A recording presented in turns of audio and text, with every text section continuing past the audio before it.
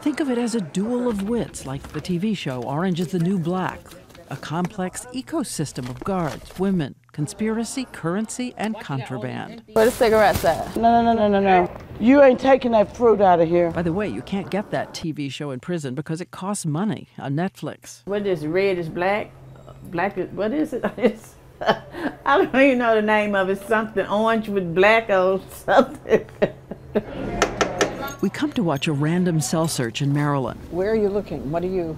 Every inch and every crevice. When you look at a room, you suddenly realize there's an infinity of places that you can store things. The smallest switch is an opportunity. There's a screw at the top, and they screw it out and they stick stuff up in there. Drugs could be anywhere, including the soft tongue of a tennis shoe. The toilet paper holder.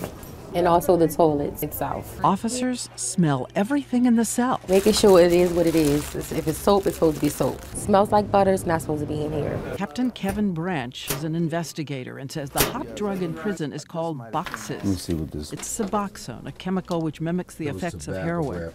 It can be found in strips as thin as cellophane. He shows us how one was sneaked in under a stamp on a letter. Under the stamp? Under the stamp. That's the box in there.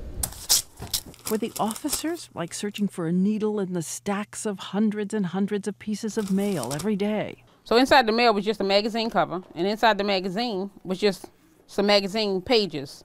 But as you look at the paper, you see this clear square. Looks strange to us.